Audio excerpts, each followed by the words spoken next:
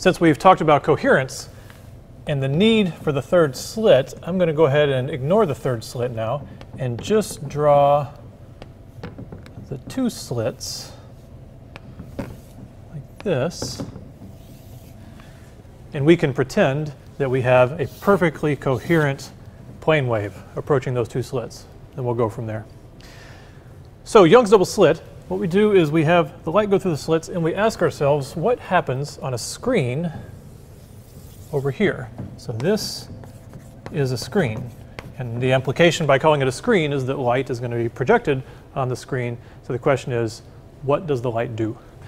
Okay, so what you want to do is first define the separation of these two slits is A, and you wanted to define an axis right between the two slits.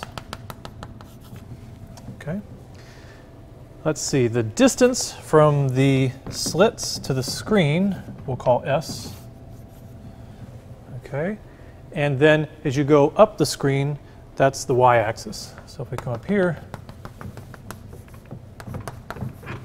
plus y.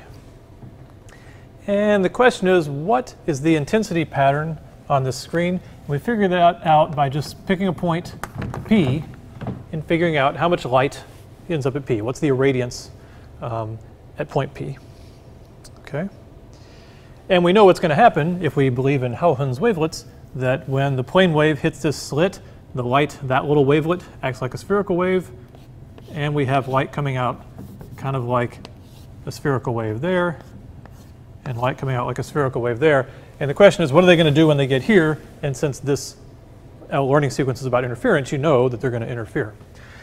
But to start, we'll start with our approximations. Sometimes you apply the laws of physics, get some complicated equation, and you use approximations to simplify it. Sometimes you just start with the approximations because you don't want to spend your time deriving uselessly complicated equations. So one approximation we have to make is that the slits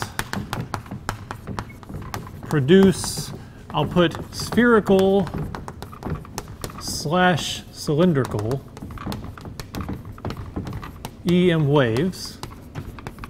That's not the approximation, but let me just talk about that for a minute. If this is a hole in a round aperture type hole in a screen, it'll come out as a spherical wave. If it's really a one-dimensional slit in the plane of the board, that's really what we're talking about, a slit in the plane of the board, it'll make sort of a cylindrical wave, because there'd be a bunch of these little wavelets like this, and they're all going forward. It really doesn't matter because of the next sentence of our approximation. Let's see, it produces these cylindrical spherical EM waves, which you can approximate as plane waves far away. Okay? So in addition to the plane wave solution to Maxwell's equations, there is a spherical wave solution of light just going out as a sphere, and there's a cylindrical wave solution, light going out as a cylinder.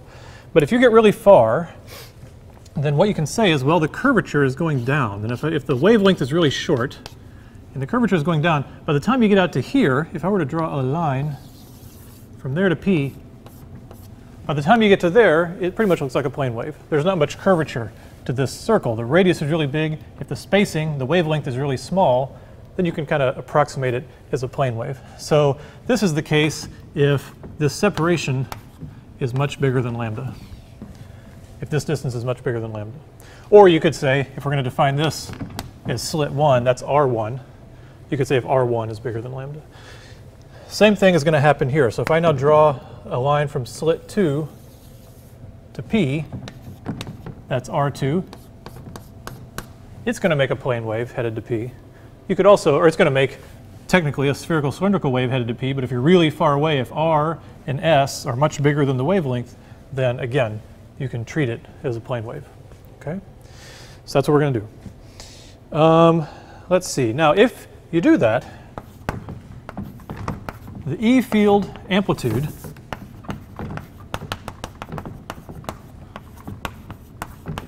drops as 1 over R. If it's a spherical wave, let's assume a spherical wave, it goes as 1 over R.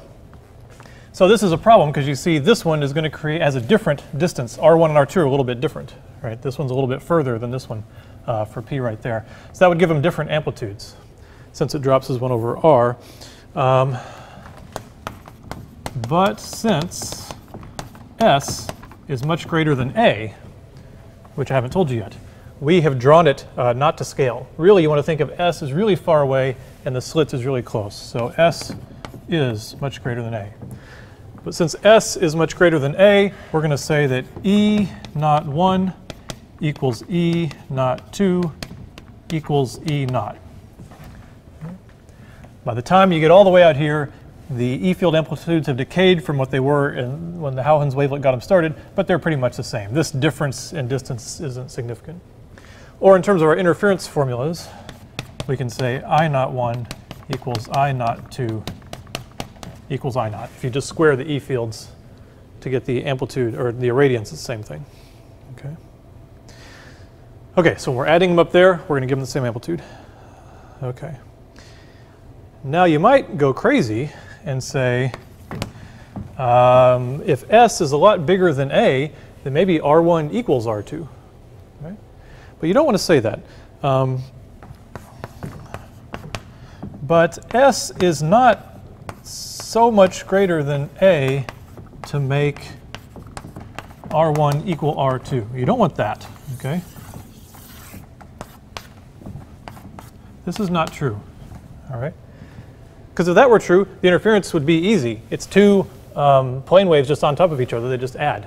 There wouldn't really be an interference effect. It's this difference in the path that we're going to see later that really creates the interference effect, okay? So this is an approximation we're not making, and I'm pointing it out because it's confusing. We say we're assuming S is bigger than A, so that has an effect on the amplitude. But we're not saying S is much, much, much bigger than A, such that R1 equals R2, because if R1 equals R2, there's no interference, okay? So sometimes you make an approximation, but you don't go all the way with it, right? You only partially approximate, and that's just sort of how it is. Let's see, so this is not true because we would lose interference. And if you don't know what I mean there, don't worry about it. We'll get to that in detail. We're going to draw why we get the interference in the upcoming boards. Okay, so that gets us started. We're going to keep working on this diagram and start to think about our interference pattern.